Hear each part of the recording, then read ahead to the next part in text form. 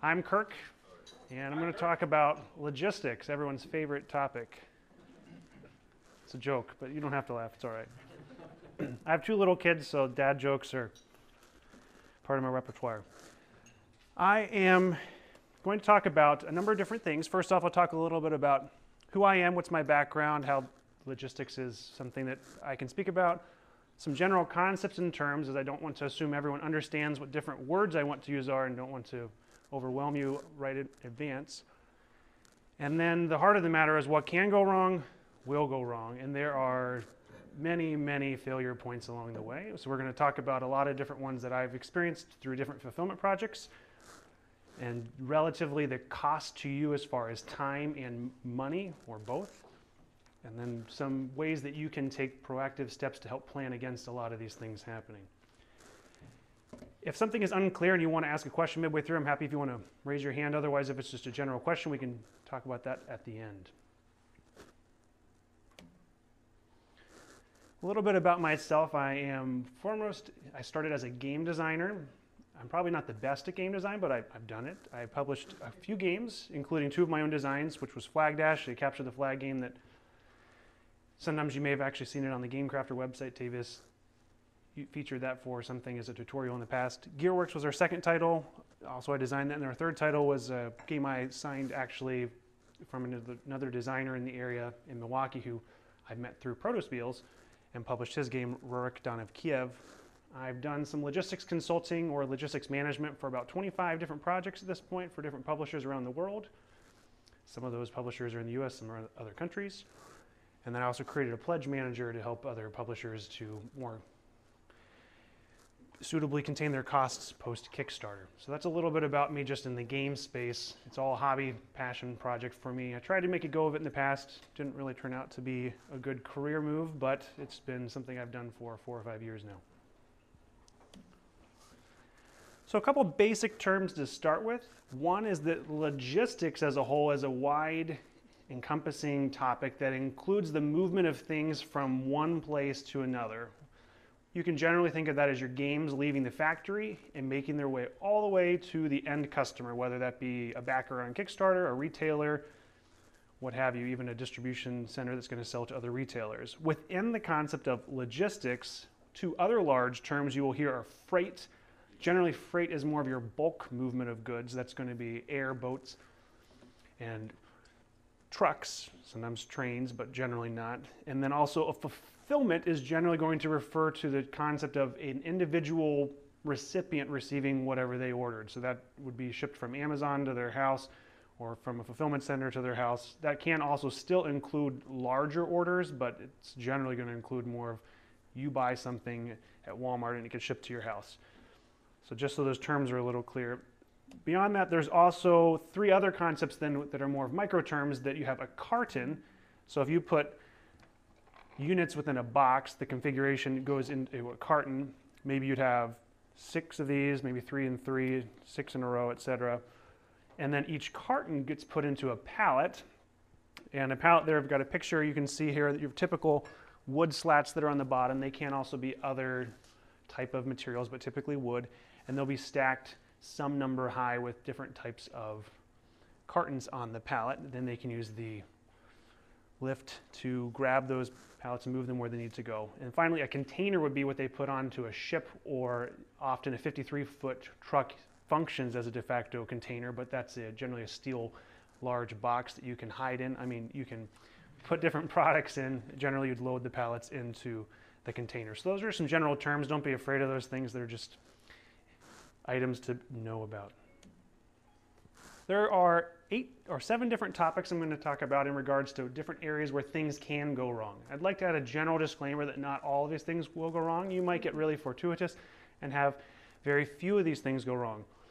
And for most of you, if you're not looking to self-publish a game, hopefully you don't have to worry about a lot of these things. But if you ever did decide you wanted to self-publish, or you worked with a publisher, or even if you're not, there are still a number of things you can do to help minimize these potential frustration points to yourself, to the publisher, to the end customer, and they come in all sorts of flavors. So these categories generally are on the planning side. And one more caveat I should say is that what I've grouped these up are I tried to assign the most blame where possible, but it doesn't mean that it's always on that side. So when I talk about the planning errors, that generally means that you are the person who's responsible for coming up with the overall logistics plan, probably had an opportunity to do something to reduce those issues. When I talk about manufacturing, it means that there's a chance that the manufacturer messed something up on their end, but again, it could have been your fault because you didn't give the proper specifications. Same thing on freight. It may be the freight liner's fault, but it could have been someone else's fault. But I generally try to bucket them at which part of the process or the partner you're going to work with the most that could probably be most responsible for it. And again, you're probably the one that could have been responsible in a lot of cases, but these are the functional categories. So the different planning areas: administration and communication, the manufacturing, freight, fulfillment, import tax, that's where you'll hear the term VAT, VAT, come into play, and then things related to your backers or your end customers. So we'll first talk about planning here. Now I've got a little legend on the bottom left, is that I have different icons to indicate the severity. I would say these are based on my experience with a lot of different projects, the general severity of time and money impact if these things go wrong. So I've got 3 different money related ones. There's a coin one for something that's probably less than $200. The dollars are probably less than $1,000, and then the bank is going to be something that's going to cost you over $1,000. Now, magnitude of scale does apply here. So if you make a massive hit like a Gloomhaven or a Scythe, all those numbers are going to be large. If you make something where you're only sending 1,000 units around the world, these numbers are probably in line, and then do the math in between there. Then for the time legend, there are just a stopwatch, something that could take hours of your time to remediate.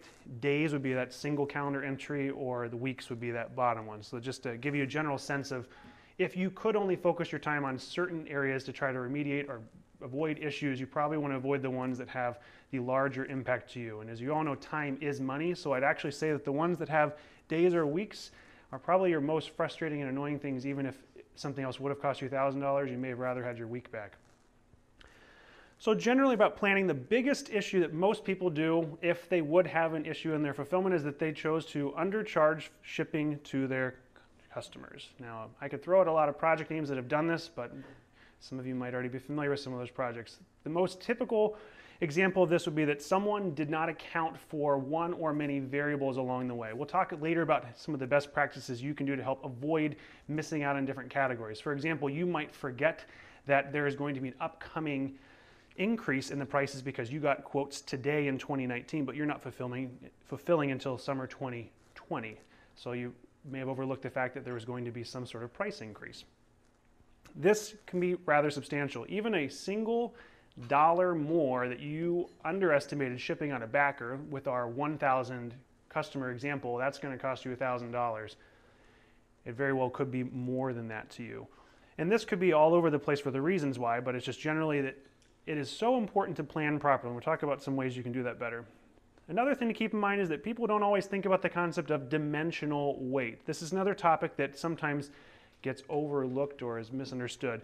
So for example here, the closer you have to an absolute square, let's just say that something is 1 inch by 1 inch by 1 inch, like a cube, it's really simple to calculate shipping if you have a box that is proportionate to that because all the sides are equal. But that's generally not the way things are. As you can see here, this dimension here, this length is longer than the height, which is longer than the width.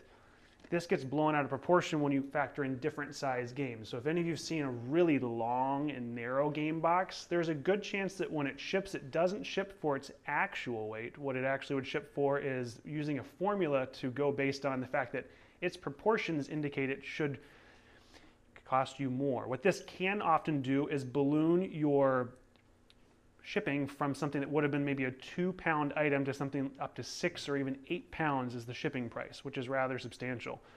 Case in point with this, we had this game we produced along with a playmat, which if I go back a few slides, we had put this playmat within a box. Now you can see the relative ratio of that playmat box that was an individual item, and this, the playmat box is much longer. So when we wanted to ship these together, collectively the playmat box went from about here to here,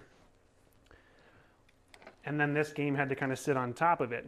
What happened there is that this game and the playmat by itself should have shipped for something around 3 pounds, but it ballooned the shipping price to something that's 6 or 7 pounds, depending on the shipping partner. And if I would have just gone to the post office myself, it would have been something in the 8 to 10 pound mark. But by using certain freight partners, they have discounted rates. So it's something you can easily not think about that as your configuration within how something's going to be shipped. So if you again have something that's more normal proportions and items, you're going to be good. But if you start to ship playmats, and we'll talk more about that in particular, that is where you get into all sorts of problems. Another thing that this one is difficult to figure out until you've been in it a lot is to underutilize container space. So again, the container is the metal, steel, big box that's generally 20 foot or 40 foot. And it's going to contain a lot of different individual units. And basically there are some tools online that can help you estimate this, but you could even just go in Excel and make all your rows and columns the relative width and height that are the same, and you can try to chart it out there if you really want to, or use some formulas. But basically, if you are to tell your partners at any point that you need something done a certain way, they might just do it without taking their best judgment into effect. And what I mean by that is, if you can picture that this width is the entirety of a container, and you tell them, now this wouldn't just be games, but assume these are pallets. If you tell them just to line up 3 pallets here side by side, and you didn't use this space, that's a lot of dead space there. And there's a chance that you could have suggested at some point to the manufacturer, hey, these are going to be our containers we're going to ship in, can you help me understand the best way to fill the space? And maybe they could have done something where they rotated something and be able to make more space that you can avoid just paying for air in the shipment. Hopefully that makes sense. 2 other quick things that don't cost you as much money, but they are something people overthink, is related to 2 countries in particular, or rather continents, with Canada and Australia, is that people often, and if you're from those places, I do apologize, I'm not trying to make light of that, but the general percentage of people who back from those regions is rather low. If you had 1,000 people who backed a game, you're only going to have 30 people from Australia that back, and you might have 50 people from Canada who back. So if you think about that on a large scale, if you overemphasize too much on those, you might end up losing money by sending too much stock, anticipating that you're going to sell more, and so you just have wasted games and you pay for more shipping. And then the flip side is that you underestimate it. It's not actually that big of a deal to send a couple more units to make up the gap later. Another thing is that you can end up having issues related to not having enough games in foreign regions to cover replacements and damages, such as in oddball countries like Israel or South Africa are places where it's really hard to get games to. I'm going to switch topics here. So this is related to just general administration and communication items. This spans a very long period of time, and the buck falls back on you in most of these cases. Even if your partners are having some communication challenges, ultimately you've got to be a good project manager and be on the back of people that you're trying to work with. I'd say that in the nicest way possible, but you just have to keep the communication lines open. So one of the biggest areas is that you just don't know what you don't know, and you don't ask good questions. Now, I listed it as just simply hours, is that you might go off making wrong assumptions about something only to come back. A good example of this would be that you assume that there are no extra charges for adding on certain services that you want, just because someone told you that this is usually included. Also, making wrong assumptions is really bad. Now, these could compound themselves other places, but it's just a general thing is that you want to be asking great questions. Now, if you're working with other companies, and when I say other companies, just to make it clear who these might be, your manufacturer, whether it's Panda or in the US Game Crafter or any other manufacturer. A freight company would be someone like an OTX or a Green Worldwide, or someone that would manage the boats going from port to port. And a fulfillment company might be Amazon Fulfillment Services, Quartermaster Logistics. Those are generally the types of companies you're working with for partners when I refer to partners. So if you have any companies you're working with that are unreliable and getting back to you quickly, well, that should be a good red flag to you. But there are, unfortunately, some countries that their vacation schedules don't align with what country you might live in. For example, if you're in the United States. So I wouldn't take it personally, but you just have to understand that what is reliable in their country or region and figure out what norms are there. But if you have unreliable communications, that can cause you to lose a lot of days usually. If you're not staying up till 2 a.m. in the morning like I usually do, you might end up having a one email back and forth in a single day with a partner in China. If you stay up late enough at night, you can end up bridging that gap and getting a couple rounds of communication, but that's just something to keep in mind. The other thing that always surprises people that haven't worked on game projects before is what you would expect as far as holidays go is different. So for example, Chinese New Year is something that basically shuts down China for the entire month of February. But it's not just February, then there's a lead up until the end of January to finish projects before then. So for lack of a better way to say it, you lose almost 2 months of productivity in China if you weren't already queued up to finish before the end of January. Same is true at first week in October, and then there's also some rotating holidays in Europe where people get to take 2 weeks off because they have a lot more vacation there than we do, and your partner might happen to be one that's off for 2 weeks at your most critical juncture. Other things are that you often will find that your emails from foreign partners go to spam because they use domain names that are not received well by your emails. I've had this even happen where I've emailed a foreign partner upwards of 100 times, and then all of a sudden my email provider decides to flag them as spam, and I wonder why they're not responding for a week. I find they email me 3 times in spam. So when working with international companies, you probably would do well to check your spam email at least once a day looking for their emails, because again, these timing issues, you will be really frustrated with yourself that you didn't catch that and create a rule for them. But then again, also sometimes they will have email domain problems, so they might email you from another domain that you couldn't have planned on that anyways because they were trying to circumvent other server issues they've had. So again, when you're working across multiple regions and countries and you have different IP restrictions and different network configuration, it can be a frustrating process looking for spam emails. This one at the top is probably the most annoying problem you can have, and so I would encourage you whenever possible to eliminate middlemen companies if you can. And what I mean by that is that if you book freight with your factory, there's a good chance they're not managing it all the way through. And my first project we did, I booked freight with the factory who booked freight with a Chinese partner that worked with an American partner. There were 3 different touch points along the way where everyone didn't know what had already been done, and I got contacted and it was like, hey, the goods are where they are right now and I need something to get this shipped in the next 30 minutes. Can you help me? That was the most frustrating experience you could imagine. What you would hopefully do is find partners and you say, are you going to be managing this from start to finish for me, or as many of the steps as possible, so that you don't have to rely on talking to all the different people along the way. Another thing is that forms not filed on time, just like if you don't submit something when you need to submit it at work, there are severe penalties financially. There's a particular form that has to be filed prior to a boat leaving the port in China or anywhere else, 48 hours prior to it leaving the port. If it's not filed, your fine can be upwards of $3,000 regardless of the product value, and it can go up from there.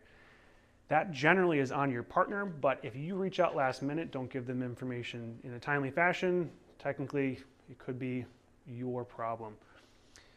Also, if the forms are filled incorrectly, a good example of this would be if you may know that tariffs are a big topic now in the US, but they have been around the world for a long time. If your goods are classified wrong, you may pay a lot more than you were expecting to pay.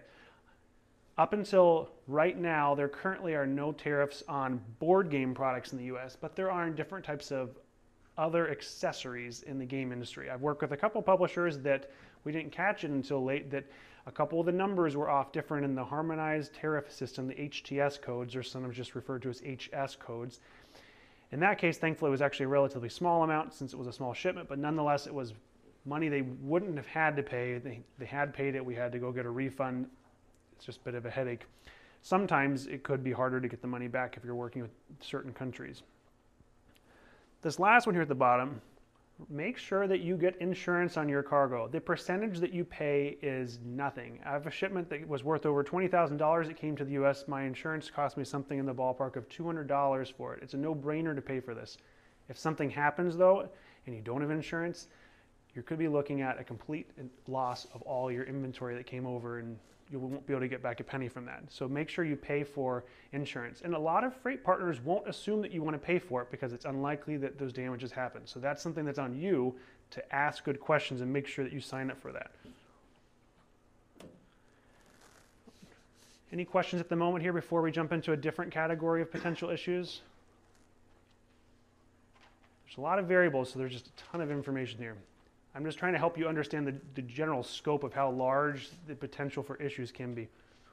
At the manufacturing side, I would say that the majority of the issues are not manufacturing issues, but the areas in which manufacturing can have issues that impact your fulfillment and your logistics are if there are different magnitudes of scale of production defects. This depends on your manufacturer. Generally, something around 1% would be considered acceptable, or I would categorize it as that minor production defects. When you think of a production defect, though, that might mean that a single game is missing a single piece. That isn't truly reflective of everything. You might have it all over the place, that this one game has missing one card in there, this other game happens to have two of the same thing. It can be all over the place. Those minor ones, you're just going to ship replacement pieces to the people that ask for things. But when you have something like what I would call a gross production defect, which some games straight up just don't package an entire component, so 100% of the games are wrong, that's what I'm talking about here, and you could lose $5,000 to $10,000 really quickly, because if you don't catch it soon enough, you will end up shipping replacements to every single person who backed the game. So if you think about even the cheapest possible shipment you could do to a friend, if you're mailing them not a postcard, you're mailing at least $1 to mail it to them. So even if it was just 1 or 2 cards and you're only mailing it within the US and you have 1,000 people, that's at least $1,000, but it's more than likely that the items are not just a couple cards, and it might cost you $3 to $10 per person around the world to mail them the replacements. So the big takeaway there is, at every step along the way, review the entirety of the package. Make sure nothing is missing. Make sure everything lines up with your checklist of what you would expect. This is probably one of the most expensive mistakes that could be made. The factory is probably unlikely to share much of that cost with you, because ultimately you should have been checking that. The other thing is that weak game boxes, and I put this as manufacturing. Technically it's on you though, but the manufacturer, if they're a good partner, should hopefully be advising, hey, I think you're probably not making your games as sturdy as they could be. I don't know if any of you have a non-game box with you. Maybe you have an Amazon shipping box, or if you can picture that. If you were to push on the lid for that, like that's a good example, or a shoe box, those are pretty weak boxes. You don't see boxes like that used for a game box. If you think about your old school Monopoly Life, those are pretty weak game boxes, but if you think about something like a Ticket to Ride or anything, you can just think about the boxes are sturdier, and generally there are certain tolerances that are better than others. If you don't make your boxes thick enough, you make it easier for shipping damages to occur. So it's just something to keep in mind, that if you were to produce a game yourself, you would be asking to pay for not the cheapest, thinnest box you can pay. Ballpark of anything over 1 millimeter is your starting point, and you generally would look more like the 1.5 millimeter mark minimum. I'm saying that wrong. 1 millimeter is too thin. You're going to look at like the 2 millimeter and up. So there's not many issues related to manufacturing, because usually that's a separate ballgame for things you've done wrong there. Now, freight. So this is things generally going to be on a boat. So a couple of these here are difficult to figure out if you've not done it before, and this is where you're hopefully relying on good partners, asking good questions about what you should do for this. So similar to game boxes being weak, you could have the shipping cartons. So that's, again, if you have 6 games in a box, it's your carton. If the carton is weak, it doesn't matter how strong the game is inside. If the carton gets damaged, then the games are probably going to get damaged. Your fulfillment centers are not going to pay attention closely to damage on every single game, especially not Amazon, and your customers are going to ask for replacements. So you generally don't want to pay for cheap cartons. What this often means, though, is paying more for the cartons. This would actually be at a factory level that you would say, hey, I'd like to pay for thicker cartons, or ask them how thick they are to begin with. Generally, you want double ply cardboard. So if you know what a ply is, if you can think about kind of a little wavy pattern, so you've got, it's like a burger almost. There's a layer and a layer with a wavy pattern in the middle. That's a single ply. So if you look at the side of a shipping box ever, double ply would be, you've got layer, wavy, layer, wavy, layer. So it's kind of got 2 levels of crunch impact. So if something were to hit it, this wavy part gives you a little bit of play within the box. Another thing is, if pallets are too tall, then you'll start to have damages at the bottom of the pallet. I've had this before where I ship things. Now this is compounded by weak shipping cartons. If you have too many cartons on top of one another, then the bottom ones have damages. I would still say, after learning from a lot of times, it actually still is sometimes more advantageous to fill your container optimally to go taller and risk damages on the bottom level, so you don't have to pay for a second container in a boat. So it's all big formula. You try to look at if I am likely to have 20% of my games on the bottom that have crush damage, but I can avoid paying for a second container, which is over $3,000, then all of a sudden it's probably still worth it to me. It's a big spreadsheet game. Another thing is that pallets being stacked is another issue, and this is actually potentially very disastrous that can be compounded by the fact if you have weak shipping cartons. I did list a small cost on there because it in large scale doesn't matter as much as other things, but for the backers that get it, it can be really frustrating, and it can be really frustrating to find this out last minute and you have to figure out how to pay for replacements. But if you have a pallet on top of a pallet, that's a lot of weight, often in the ballpark of 700 kilograms on top of another one, and it could have a lot of damages. So oftentimes your freight partners will just generally assume that your products are packaged securely for anything to be stacked upon them up until the top of the container. That's a bad assumption for board games because people actually prioritize the game boxes. But when you're opening something like maybe I can think of another example here, any home goods, maybe you're trying to get some sort of cleaning supplies, at the end of the day you're not keeping that box. So if the insides are fine, there's also other things like if you're shipping books, those are pretty dense,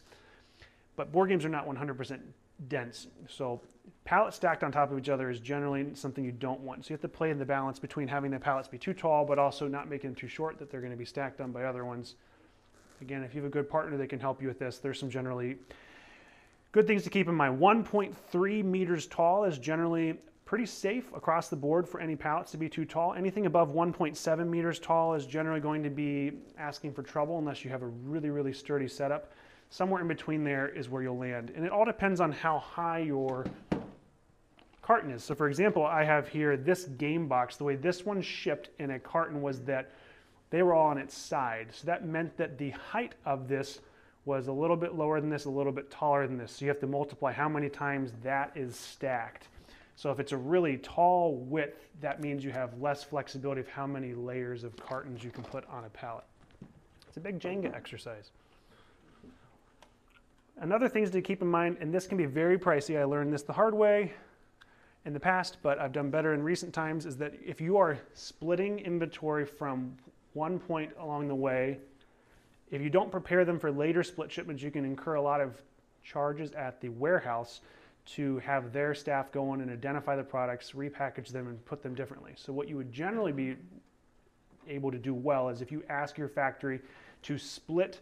So let's just say you have two products to make it simple. Let's say we have game A, game B, and you know that you don't have an even distribution of games that are going to your different fulfillment centers. You would do well to, and this is a good example within Europe. If something comes in, you're generally going to send it to one port, and then you're going to want to split it from there. And this is where I refer to logistics often as being a pick up and deliver game, because it does conceptually function as that when you think about it hitting places on a map and going places. Now there's a lot of calculations behind the scenes, but if it's going to land at Hamburg in Germany and you want to end up sending things down to both Great Britain and to your German partner at Essen, and you want to send it also to Poland, and you'd have different splits, it's not a one-to-one relationship for your products, and you don't have your pallets labeled going to Poland, going to German, going to Great Britain, then their warehouse staff have to go in. They have no idea what they're looking at, just because even the person you communicate with is not going to be the person opening it. They're going to have to open things, identify what they are, keep going back and forth with your list, move things around, make them into new pallets, and send them, and you're in the ballpark of $500 to $1,000 more in costs to get that all split, and you could have saved yourself. And that's just per shipment that landed somewhere. So you would want to be thinking 3 steps ahead at the factory and the freight level. Now this bottom one is probably the worst case scenario. The ship could be destroyed.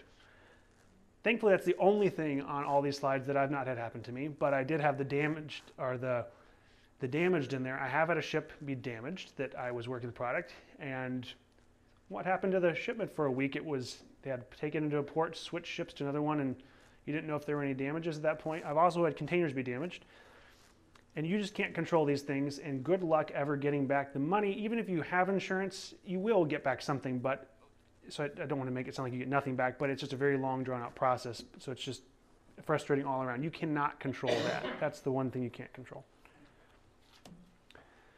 Other things for freight, this top one can cost you anywhere from 3 to 5 business days, is that if you have a missed deadline to load the container, which is separate from loading the ship. So you can almost think about it as that you had a 2-part process, that things have to get preloaded before they get loaded.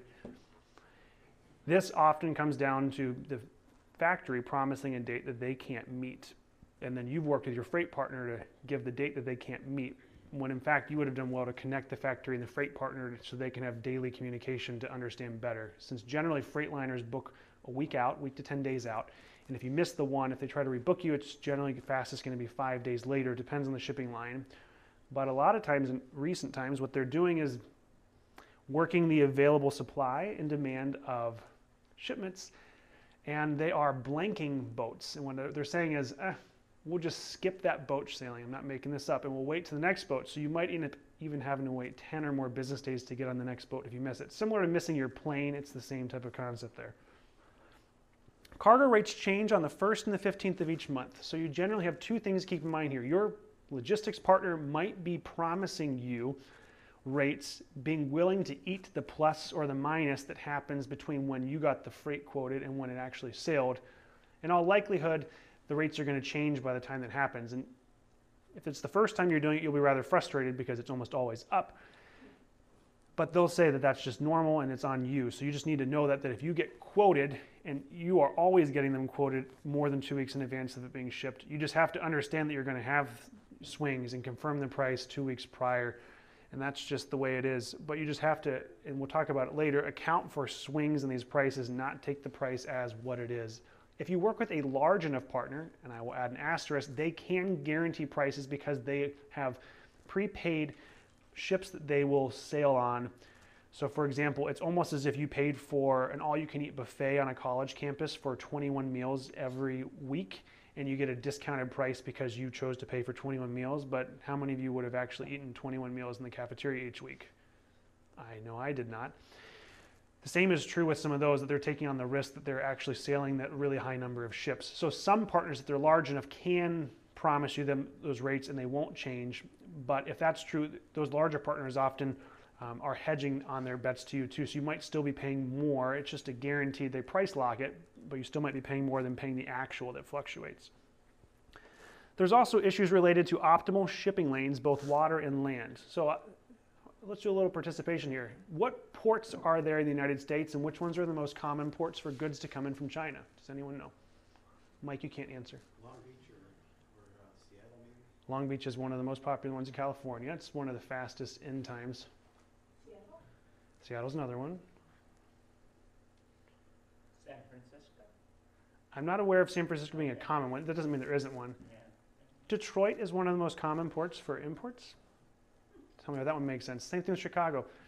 You've got a lot in Florida and then some in New York. So what ends up happening though is that they don't actually hit that port to start with, but there's a port at Detroit, there's a port at Chicago, and they don't discharge the goods to your end trucker until the end port. So what ends up happening, if you think about it, it's still going to hit the coast somewhere, and then it's still going to go from a boat to a truck or a train, and then going to go from somewhere else. And so if you can think about just generally maximizing your routes, and again, pick up and deliver game here, there are some ways you can optimize where things go from point A to point B to point C, especially when you have splits along the way. So if something's coming to your house, your garage to fulfill to all your friends and family, and you're also sending something to an Amazon warehouse, you might have to figure out a good middle ground for where to split it based on if more is going here or there. A good freight partner will help you look at that, but I would push back and ask for alternate shipping patterns. There is also similar to flights, that if you think about the concept of you could fly to Orlando direct from Madison, direct from Milwaukee, but if you chose to instead take a leg through Minneapolis or Denver or Detroit, you might actually end up cheaper. The same thing is true. It's all about capacity. So sometimes even the longer paths will still be cheaper depending on usage and utilization. So if your freight partner can re-quote those as close as possible, sometimes they'll be agile enough to push you into an underutilized shipping lane. This last one was a fun one that I misunderstood in the past year, which was a little frustrating. I think of China as being China East Coast because most of the factories I've worked with are all on the East Coast. Really bad assumption. As you may know, China has the equivalent of 11 or 13 time zones worth of land. It's one time zone. But if you think about how wide that is, and the factory I worked with was about 7 time zones. Again, they still had the same time, but about 7 time zones west from the East Coast. So if you think about the trucking rates from there to the port on eastern China, it was a lot more than I was expecting. And then I had to go back to some partners that I produced with and say, oh yeah, I didn't catch this, so we all get to share the bill for this, and they were not very happy about that.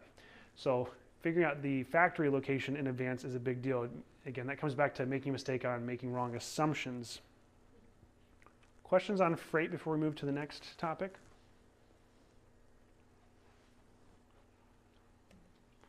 Okay, so fulfillment, some of these play on same levels to the freight, but I would say the responsibility is a little bit different. And the responsibility starts to shift to be more on your end fulfillment partner. Again, fulfillment means one person buys whatever they bought, 2 games, 1 game, compared to these bulk shipments.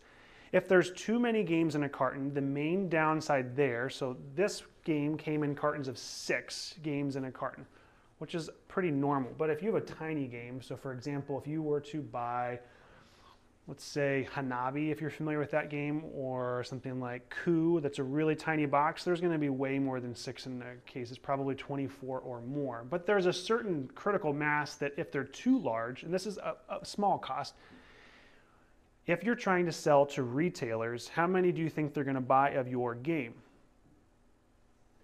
If a carton is too many for their typical order volume, then there is still a processing step that your fulfillment warehouse has to go break up the cartons and send them. So you add extra administrative costs, probably in the ballpark of $35 an hour for their time to split those apart and remail them. If you instead had your carton such that your carton equaled the typical number you would expect a retailer to buy, so a typical number would be in the ballpark of, depending on your game size, 4 to 12, then it's much simpler that they can just take this shipping box that has the games in it, slap a label on it, and mail it on to your retailer. And if you've paid for good shipping cartons, then generally it's going to work out well for you. Insufficient packing materials, I did list that as a smaller dollar amount because it's really just going to end up being a small dollar cost to replace, because there are elitist gamers who will ask for their tiny ding in the corner of their box to be replaced. But by and large, most people are reasonable and will not ask for you to replace something for minor box damage. However, your perception for your brand and you does take a hit if there is insufficient packaging materials. So even though the ultimate dollar cost is low to you, you have to think about what you want your brand perception to be. We've chosen in all of our games to go overboard with packing materials, and generally we've received a lot of very, very positive comments from our backers saying something like, these are the best pack games we've ever received, yada, yada. And we spent more money, more time on it, but that positive brand awareness can be a really big differentiator. At the exact same time our latest game shipped, this thing weighs 6 pounds, it's rather large, the potential for damage was huge. Worldwide, shipping 4,000 copies, we've only had 2 boxes reported as being damaged. That's ridiculous, ridiculously good. At the same time, there was another larger Kickstarter that shipped around the world, and their shipping materials were terrible, and they got lambasted for having really bad shipping materials. People love that game. It's actually still rated higher than this game as far as gameplay goes, but the company had a negative image from that. So at the end of the day, you can control what you can control. I do think there's value in having a really positive brand image. Weak mailing boxes are another flavor of the same. Same thing as working with the factory. You should work with your fulfillment partners and ask them how many plies their shipping boxes are. Again, ply is the layer, swiggle, layer. You're going to want the 2-ply shipping boxes there again. These don't cost that much. A custom mailing box, if they don't have it in supply, might cost you 25 to 75 cents per shipment. If you think about that compared to what you would estimate the potential damages to be with backers to replace them, it's generally worth it if they're going to have weak boxes to begin with. Amazon always has weak shipping boxes. They will not give you custom boxes if you work with Amazon. So you need to instead have pre-mailer wrapped boxes or do double bubble wrap layers, which is what we did for Rurik. So what I mean by those 2 options is you could take a rather tightly fitted box that you would have your factory make to wrap around this game that might have some sort of thin packaging material, which adds another layer so that if Amazon fulfills it, when the Amazon box shows up destroyed, which it always does at my house, maybe it's my mailman, but it always shows up destroyed, then the inside box protects your game. The other level is that you choose to take, and I say you want to do 2 levels of your typical bubble wrap around a game. At the factory level, it costs us 30 cents per game to put that on there. But then you've got your shipping material, or your fulfillment packaging materials already in place, which does actually save you cost at the fulfillment center because they don't have to put what are called fill materials, whether that's your foam or your packing peanuts or your packing paper. If you've already pre-wrapped a game, then you're going to save some costs. Not all of them will, but a lot of them will give you a discount. It offsets some of that.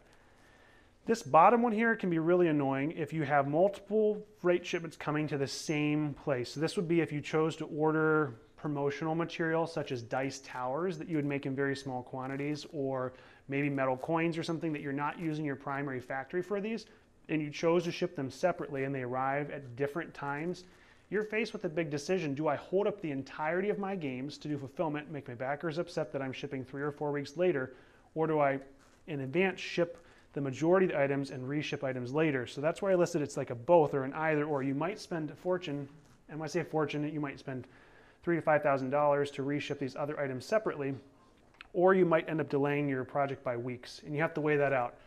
So depending on where you're at, you might do a little bit of a split approach. It depends on which countries too. If it's a small country or region, you might just bite the bullet and ship separately. And I've seen a lot of projects choose to take something, if they were 6 to 12 months late on their project, they'll pay the $3,000 to $5,000 to not avoid another month delay, to avoid save face publicly. So it is pretty large. So the other way you can avoid this is at the factory level, you can ask a factory to accept a shipment from another factory. They put the same shipment together and send it on. You could still the same delay, it just happens on the front end and doesn't feel as pressing when it happens earlier in the pipeline. Other things, and a lot of these are things that are going to be difficult for you to completely control. Fulfillment center delays. So Asian partners have to deal with tsunamis. They have to deal with flooding and things that we don't often have in the US. Now we do have hurricanes here. In the last year alone, some of the fulfillment partners I've worked with have had all those items and they'll be closed for 1 to 2 weeks, and you're just straight out of luck. If they're closed, of course, that means every other project not named yours is also delayed, and you're just going to be waiting on that. Same things can happen in the US due to sickness, even in Europe as well. Another thing that can be something, this can be on you, is large order mixes. Probably the worst scenario I've heard about this is one of the Star Realms projects had over 80 SKUs, and SKU is an individual item with a barcode that they chose to fulfill with one of their campaigns. Now, if you're into permutations of combinations of items, if anyone can do math there, how many different possible product order mixes would they have had with 80 different SKUs?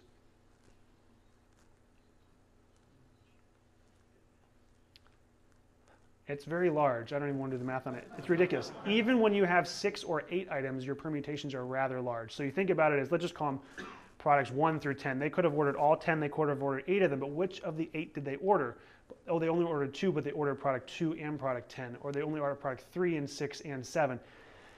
There are some ways you can get around this. So basically, you're probably going to take 3 to 5 days for the fulfillment center to batch up all your items if you've chosen to do this. I would generally say that if you can do anything, limit your order configurations at the factory level by pre-packaging promo packs. Maybe you've got 3 things you're choosing to generally sell separately. Your factory will do it for pennies on the dollar to put those all together into other boxes, and they don't even have to be rolled up pretty. If your main game box is what you want to look good on the shelves, now this is a Kickstarter item, so it doesn't have a good game box for the shelf, this one, but we had some metal coins we sold, for example.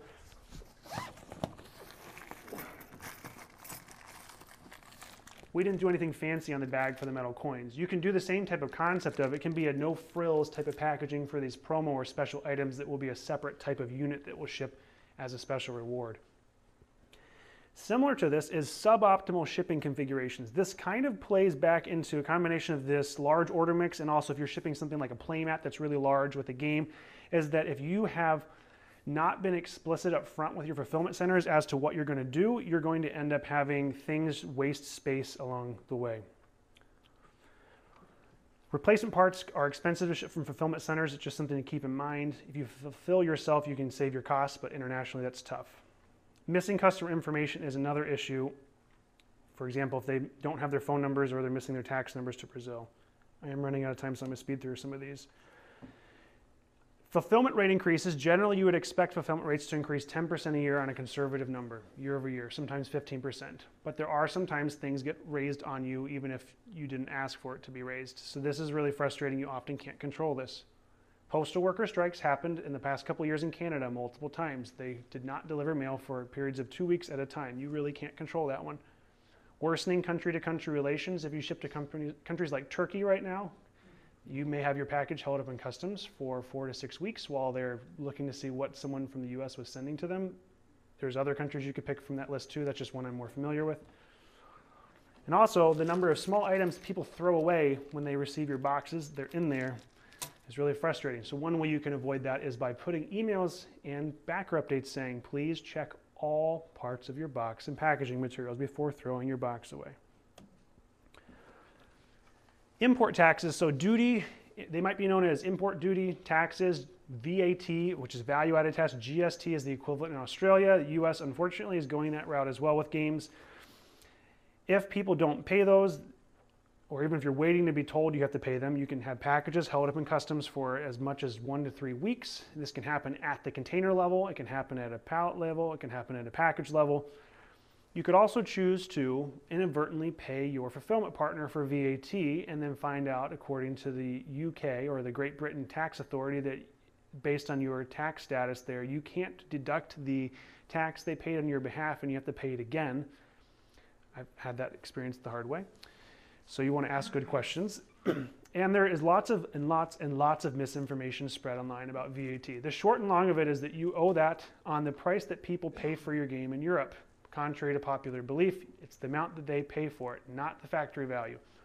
A lot of people will tell you otherwise. It's a whole separate topic. But if you make the wrong mistake, and I list a huge thing there, they're starting to prosecute. It hasn't really happened in the board game industry, but the potential risk is rather high if you choose not to pay value-added tax properly. There are often times that the government will just shut down in other countries due to filibuster-like things. That's not the same there, and you can't file your registrations or your regular tax filings, and you might have to pay penalties as a result of that, or you just get delayed to get things done in a timely fashion. A lot of their websites are really confusing, especially if they're in other languages. Good luck calling someone and being able to have them walk through things. The UK or Great Britain, yes, they were good because they speak English, but if you call any other country, you might have hard times. Also, country tax law changes can throw things through the roof, and mostly I put this large dollar amount here because the US is moving towards a 30%, probably 30% board game tax rate at some point. At least it's threatened. Who knows if it happens, but if it does happen, you have to account for that, which is much larger than any typical cost increase you would plan on. And I'm going to run through these quickly. Backers have their end of the bargain too, but they're usually not going to admit that they're wrong. If they change their shipping address last minute, you may have already shipped them their game. What are you supposed to do? Charge them extra to ship them again? Generally, if you're going to be a good business partner, you're probably just going to ship them another game on charge and eat the one you shipped to Bob Smith, who lives at their house now. If they provide their shipping address way after fulfillment, you may no longer have any games of that anymore. So for you to pull one out of a warehouse that's halfway around the globe and mail it to them, what do? You might just refund them. If you choose to collect shipping payments post-Kickstarter, good luck getting everyone to pay this. It doesn't happen quickly or at all in some cases. So what do? You hold up their shipment or you ship it without collecting their shipping payment.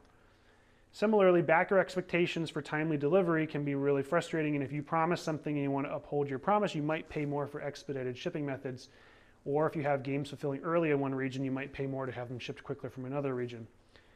Similarly, I had this the other day, a backer refused to pay the tax upon delivery. I was very clear that their shipment to their country, which had very few orders, they would be responsible for taxes, but they balked at it. So what do? Have them ship it back to the factory, pay the difference in shipping, and then the difference for me to pay to ship it back to the factory was the same as paying the bill, so I'm going to pay the bill for them. Frustrating, but the customer's always right. Frustrating. What are you going to do about it? So we're running out of time here, but a couple of things to keep in mind is that it's a lot of hard work. You can do it yourself, or you can pay someone to do it. Your time or your money, maybe both. You want to also communicate with your partners early and often. Probably the biggest mistake people do is they assume based on prior posted rates that someone else posted and don't reach out to the fulfillment center until the games are just about to leave China. Big mistake. You should be talking with them as soon as possible to make sure that you have all the proper facts. You should also prepare for everything to go wrong, and I literally mean everything, financially and mentally. And to that note, if you adopt a good perspective, it'll make your life a lot easier. That's where it comes into being a game. It makes yourself a little more sane. In particular, one thing to do when you're paying attention to what you can do on your end is to account for all of the costs of shipping. A lot of people forget about some of these categories. I call that main freight, is that your majority of your shipping is going to come from, probably to the US, and that is whatever your price per game is there. And then the rates today that your fulfillment partner posts, that's that orange bucket. But the shipping and handling will increase next year if you're not fulfilling this year. And then you also have to account for an import tax. And then you have to account for the fact if you're shipping something different to the US or from the US to Canada afterwards, there's going to be additional freight you have to account for in that right graph. That's what it shows there. And then you also have to account for the fact that you pay Kickstarter fees or processing fees on all the amount you receive for shipping and handling. So if they pay you $10 and you pay 8% of that, that's 80 cents. That's just lost money in processing. People overlook that. So a general breakdown there would be something I just did for a client the other day is a 1 pound game that they charge $20 for when shipping it to the EU versus the US. And I did a couple of changes with the numbers, but if you were to charge $5 shipping to the US, $13 shipping to the EU to cover import tax and shipping, you would make more in the US, but that's just generally kind of a little rundown of what your roll-up would be with a couple of partners that I use regularly. And we'll have this PowerPoint available for you to look at later if you'd like.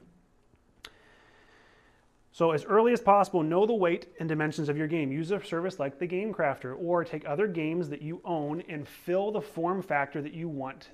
This is important as a game designer, that you can help make sure that you're knowing the true cost of what it'll be to get your product to your customers. You also want to increase the shipping cost by 10 or 15% for future years. And then playmat shipping options, you can generally send them in a shipping box like I did, its own. I would say do not do that. It's really premium, but it costs you a fortune. Instead, customers may not like it, but if you want to be sane in your shipping cost and actually make money on the project, you would want to have your playmats be folded in the box. Some people are going to cover their ears, but from a project creator perspective, there's no better way financially to do this unless you want to charge people $20 extra in shipping for their playmat, which they don't want to pay. At a convention, it's one thing, but to ship it to them, it's another. There are ways they can iron and get out those creases. And did I mention you should make a spreadsheet? Other things you should keep up with logistics news. Boring, I know, but if you're going to do the work yourself, you have to pay attention to that. Revisit your spreadsheet. And this is a really great website. You can estimate freight costs, freightos.com. Communicating with partners, we talked about this. It's good to have more than one partner in a region. So if someone goes bankrupt or belly up, it happens sometimes, you have a fail-safe. You can also compare rates that way. Keep asking about known changes to rates. Sometimes your partner won't change rates, sometimes they will. And set expectations of what you will do, uphold your end of the bargain so that they want to treat you as a good business partner and bend over backwards for you to help you when they need or you need their help. Treating your partners well goes a long way. I've seen it the other way where I've had fulfillment partners ignore other people for weeks at a time because they were treated poorly, whereas they were responding to my emails daily. This is a shipping box that came to our house that was destroyed in the mail. Thankfully, all the games were fine because we had double bubble wrap on the inside, but it can look alarming. Prepare for everything to go wrong. Add 2 months of buffer to your project. That is a pretty safe buffer from start to finish. If you just generally thought it was going to get to them in April, plan on it getting to them in June. Add 5 or 10% on top of the projected next year pricing increases to cover yourself. This is true across the board. And be willing to have transparent and timely communication with backers. Even if it makes you look bad, they'll still appreciate the honesty and won't hold it against you as much. Also, being realistic, you will have things go wrong. Don't beat yourself up. It happens to everyone. It's good to share experiences with others. Hopefully they can avoid making the same mistakes. I've made a lot of mistakes, but thankfully on future projects, I've avoided making those same mistakes. And I've tried to think of this all as a game, because then if it's more of a game, I like games. So if I make logistics a game, it makes it less onerous to go through all the tasks. You're welcome to follow up with me any questions at a later point, even out in the lobby or via email. I think we may have only have just a couple minutes here for questions in the room. A lot of material. Any questions? Yes? So this isn't meant to be a loaded question, but for smaller or independent publishers, are there any fulfillment partners in particular that come to mind that you would recommend either working with or avoiding? Yeah, in the US, I would use Quartermaster Logistics as the primary partner to work with. They're generally my go-to in the US. I'd compare their rates with some other ones from year to year. Another one that's really good to work with is Flat River Group. They're basically the largest game supplier into Amazon. Now, they're fulfillment centers, so sometimes they're going to be more biased in how they present advice to you. And that's right, they have their own business interests. I completely get that. Great question. 2 reasons they're really good are they get back to you quickly, and both those partners give you set rate sheets. They don't quote you custom for projects, so when your specifications change last minute, you don't have to wait another day or two to get an updated quote from them. Other questions? Yes? When are you making the game for it? Say that again? When are you making the game for this? Oh, yeah, probably not. Great question, though. Yes? When you are shipping games, let's say you're at Panda, how your fulfillment center from, let's say, Panda? Is it one company's going to ship it freight, ship it on a boat, ship it packages, ship pallets, or is it like one company per stop?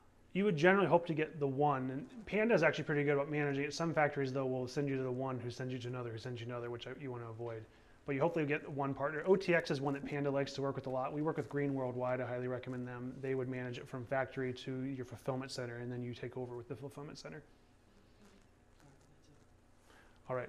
Yeah, one last question. Yeah, would you ever recommend someone to not ship to the EU or Canada due to pricing, or? I would ship to those countries. I might choose to not ship to Brazil or Russia, though. Yeah, I'll be around in the back, too, if anyone wants to ask questions afterwards. Thank you all.